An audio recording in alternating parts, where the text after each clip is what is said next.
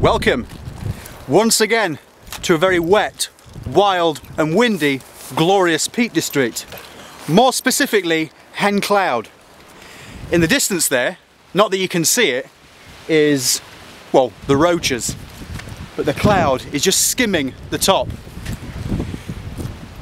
So if we look around, you can see it is quite windy and quite wild today. We parked the cars down at Gradbach, at the car park down there. We've walked up through the valley here, and then down, and then straight up the southern side, or southern edge of Hen Cloud.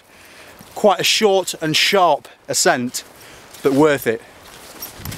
So I thought I would quickly whip the camera out now and do a quick intro while the rain seems to have disappeared for a while over in that sort of direction. You can probably see it.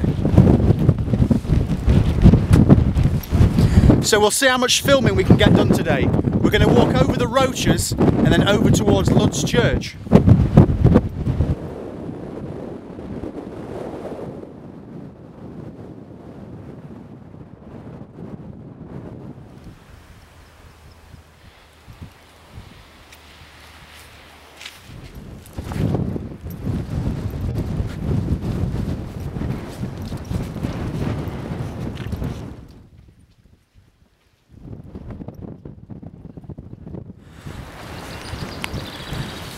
So we've descended off Hen Cloud and climbed back up to the base of the Roaches now, to the base of the crags, which is extremely popular with climbers. Not today, perhaps. Although, having said that, I did just hear some people up here. So we're taking the lower path and we're going to work our way up onto the top in a second.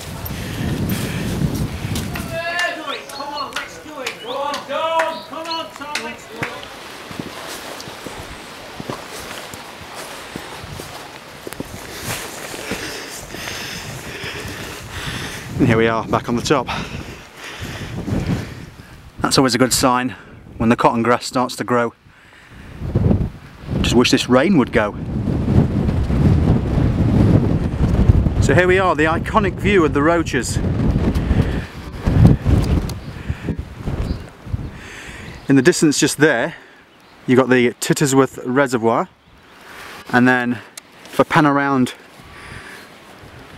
all the way back around this way, you got Andy and Doxy Pool, which is rumoured to be bottomless, but I can't see it, can you? We should come back in summer when the weather's a little bit better and jump in and see how deep it really is. So thankfully the rain has moved away for a little while, although it does look like in the valley that there is some rain building, but for now we'll enjoy it while it lasts. The main thing anyway was to get the iconic view of the Roaches on video, really, I suppose.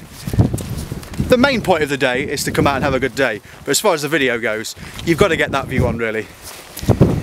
It really does look like it's been dropped here from a distant planet. I said it in the previous video when we were at Crom Hill and Parkhouse Hill, that those two hills in the Upper Dove Valley, the Roaches, Hen Cloud and Ramshaw Rocks over there, just look alien.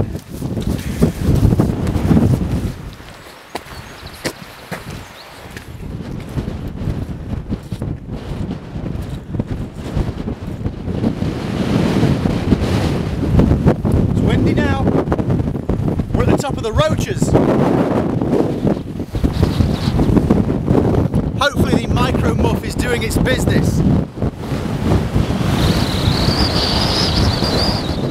So we're just leaving the top of the Roaches now. The trig's back up there.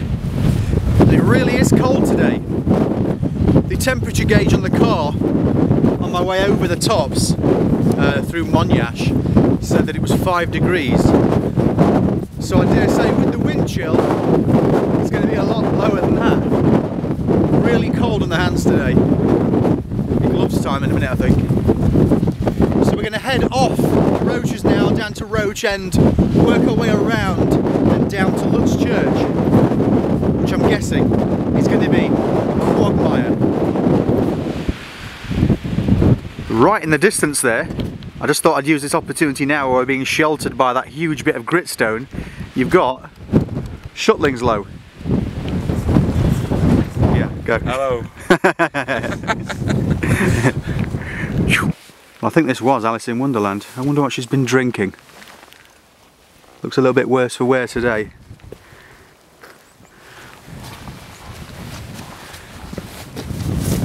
So we just passed Roach End, crossed over the road, we saw Alice in Wonderland and the White Rabbit, looking worse for wear. We're going to head a little bit further along and then loop back round in the forest and head to Lud's Church. So just had another chance meeting. Just met up with Dale. You'll have seen him on video a moment ago. We've been following each other on Twitter for a good few years now, and I was in a world of my own videoing myself walking, or videoing the floor anyway, and there he was.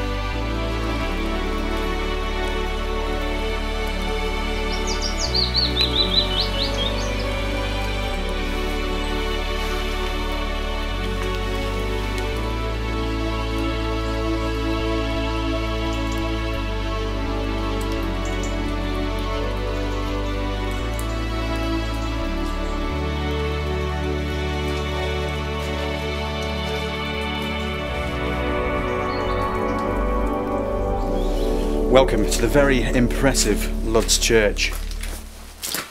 I'm sure every time I come these huge walls get higher, you know. So it's a really fascinating place, and you wouldn't want to be walking through the woods at night and come across this drop, because it is a rather big drop. So I was expecting it to be quite muddy down here today, but it's not too bad. I think the worst of it is when you get to the bottom further round. So we'll soon see. But this thing has been used for many things over the years. It's got lots of myths and legends about it, which I won't divulge. I'll let you go and Google it. Mainly because I don't want to give any inaccuracies in the commentary, but it's absolutely stunning.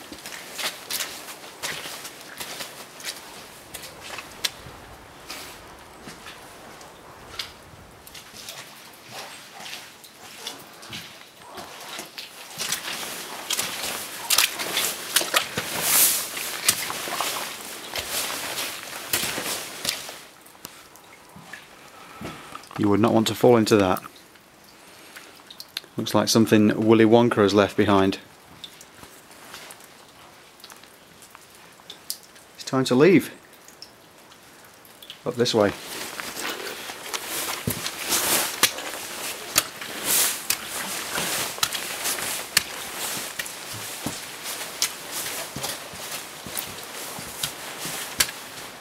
So I'd highly recommend checking out the history of this place. It's quite mysterious, and it's really worth a look, it really is. And it's not too far from where we've parked the cars down at Gradbach. I think you probably get here within half an hour to 45 minutes, and the walk isn't too hard going, so the kids would love this. Time to move on. So if you approach from the bottom path as you're walking through the forest, you can't miss it. Here's the entrance just here. Up and over and down. But we're going to head this way now. Just heading down the rather steep and slippery hill towards the River Dane in the valley there. Almost there. We're taking baby steps down because of the hidden tree roots. Treacherous.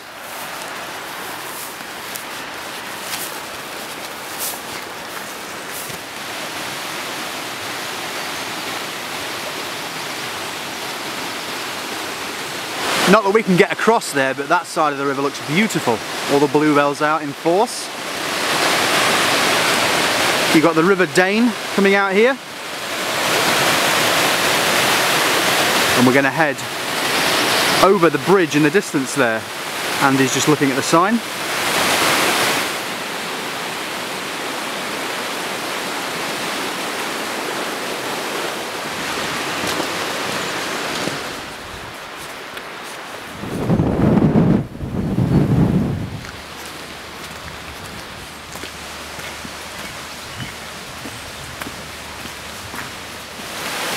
Okay, so we've arrived back at the car park now. All in all, it was 10 miles in around about 5.5 hours. What I'll do is, I've been neglecting to say this, but what I will do is, in the description, I'll add all the links I've mentioned today. I'll add a link to visit the route map of today's video as well. And when I eventually get around to writing a blog post, I think I'm about maybe 3 months and possibly about 30 or so videos behind at the moment, but I will get around to writing them, and then that link will appear in the description as well. But the route map will be linked below when this video goes live. So as is customary, we need to go and find coffee, we need to find cake, and I think the best place to do that would be up over the hill and far away at Flash Bar Stores. So time to get back in the car and roll that way.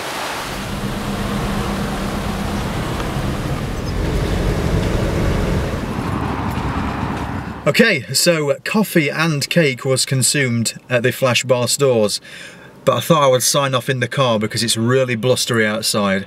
I don't even think the Mini Muff could handle this. Link in the description for the Mini Muff, by the way.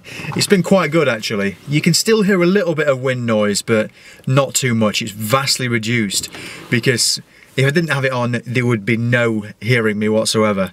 So it's been vital.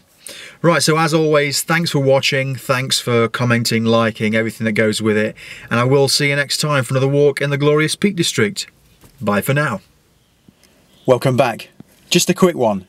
You may have noticed, but the song at the start and during the video was a remix of Mark Knopfler's Local Hero / Going Home, and the reason that has been included is because a few nights ago I went to see Mark Knopfler in Sheffield, and it was a really great night. I think that was the 4th time that I've seen Mark Knopfler. I'm a huge fan. I would definitely say he's my guitar hero anyway, and songwriting hero.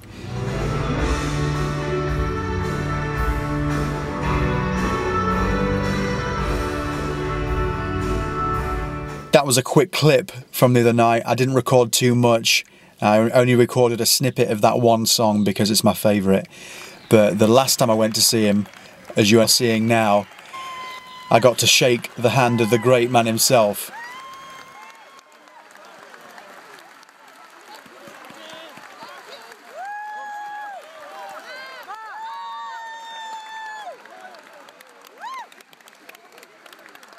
I got a little bit sidetracked there. Anyway, look at the weather now. Glorious sunshine. It's been throwing it down all day, but isn't that just the way? On the way home, the clouds broke, blue skies, sun came out. Typical. Anyway, as always, thanks for watching, and I will see you next time. Bye for now.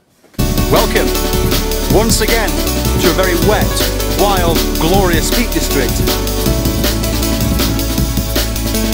Welcome to the very impressive Lutz Church.